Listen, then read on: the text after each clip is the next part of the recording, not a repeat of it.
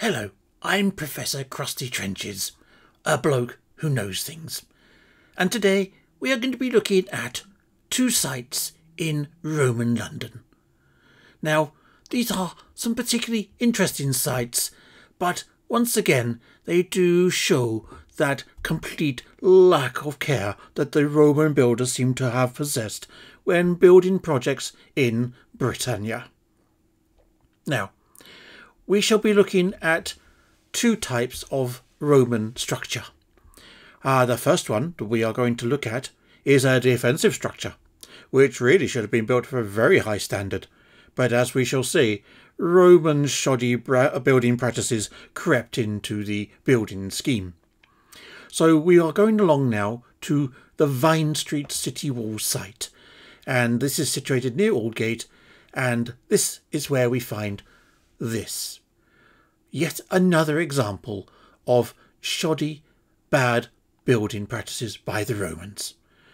So, as you can see, it's held up by bricks. Now, that can't be very good at all. This was supposed to defend Londinium from attack. But as you can see, while they did a very good job of the stonework on the top here, leaving this huge gap supported by bricks and hydraulic presses at the bottom was not a very good idea. Certainly it is not satisfactory should the wall come under attack from barbarian hordes. So, I thought I would ask my colleague, Professor Rimshard-Weet, exactly what he thought.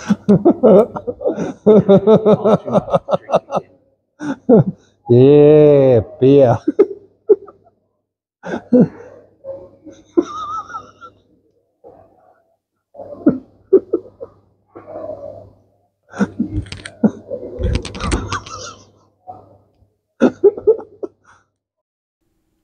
And so, unfortunately, Professor Rimshard-Weet, having already had a skinful of beer before we arrived at the site, was completely unable to give me any educated guesses as to why the Romans did this. We can also see why they left behind a huge range of materials as well, particularly the drinking flagons which caught Professor Wheat's eye here. So they were obviously drunk when they were building this section of wall as well, which might account for the fact that they gave one glaring last error in the construction. They didn't finish this turret.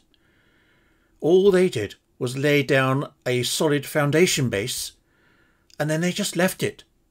It's not even keyed into the wall. What exactly were they doing? Well, we think that at least one of the builders was suffering from some marital problems. A dedication stone was found on the site, which seems to record a bit of conflict between a husband and a wife. This dedication stone has a scripture on it which has been recently decoded. It reads as follows. Marcus had been out on the booze all night and had also been to an orgy at a friend's site. His wife, the Lady Titimus, gave him a bollocking when he arrived back home at the villa in the early hours. This vital clue gives us some evidence as to why the Romans here in Londinium didn't finish their projects as were planned. They were completely rat-assed most of the time, a bit like Professor Rimshard-Weet, who was completely unable to give any further advice on this matter. So now we are going to go to our second site. A little bit further across Londinium, we find the remains of the Temple of Mithras, also known as the Mytherium. This site has been known about for quite some time, but as with most things, it has been forgotten. It wasn't until recently that the whole site became available again, when a new building project allowed them to excavate the original position of the temple. The head of Mithras, as can be seen here, gave away the reason for the dedication to the temple, so we know quite a bit about it. We also know that this is a cult which has been seen in other parts of the Roman Empire. And as you can see here, this example was again an unfinished temple in the north of England. Many finds were found in the excavation of the temple site again, and I am particularly impressed with some of the potsherds and roof tiles. My other find, of course, was the Roman toilets, which I was very grateful for and made use of. Now, the temple site itself has been moved a few times. This has been recently rediscovered into its original position, and we now can see this as it was intended. When the lights come back on, though, we can start to see some of these usual shoddy Roman building practices creeping back in again. The sight of slightly unfinished walls, column bases with no columns on them, the lack of flooring, no mosaics, no flue tiles for any heating systems, and no windows or roof either, let alone a complete absence of any furniture inside the building. What exactly were the Romans thinking? Now, the normal practice inside the temple seemed to be one of feasting, orgies, and other things that just are not acceptable in today's society. And also, there was a home here for Vestal virgins.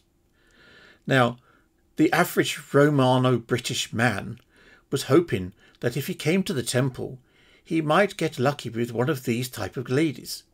But unfortunately, he was in for a shock, because he's more likely to have taken one of these out.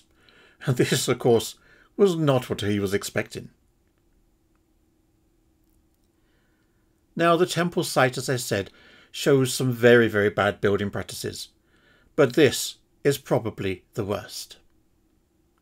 This is a very bad trip hazard. As you can see from the jagged edge there, this was designed for someone to have a very nasty accident. And this piece of wall here was supposed to be supported by the buttress that you see on the right. But my investigations had revealed that this wall was not actually bonded in, and there is a huge crack developed, which means that the buttress doesn't work at all. And then finally, looking around the building, I found 3 further faults. These were the unfinished walls at the end here, no proper flooring at all in the entire building, and no seating or other furniture apart from a few wooden planks, which seemed to serve no function whatsoever.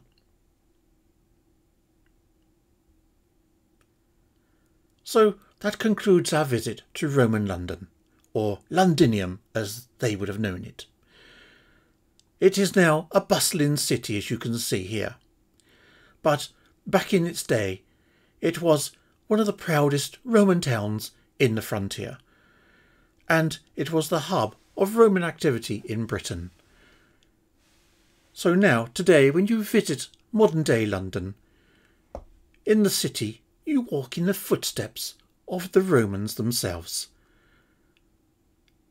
My name has been Professor Crusty Trenches and my colleague Professor Rimshard-Weet, and I say farewell until we meet again.